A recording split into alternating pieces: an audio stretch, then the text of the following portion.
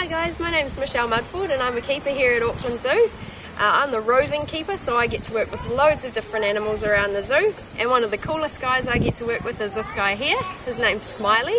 He's a Galapagos tortoise. And he's only about 40 years old. Now I say only about 40 years old because these guys can live up to 200, 250 years old. So what's really cool is if I have kids and then they have kids and then they have kids, they might come back in 100 years and see the exact same animal that I'm working with and I'm showing you guys today.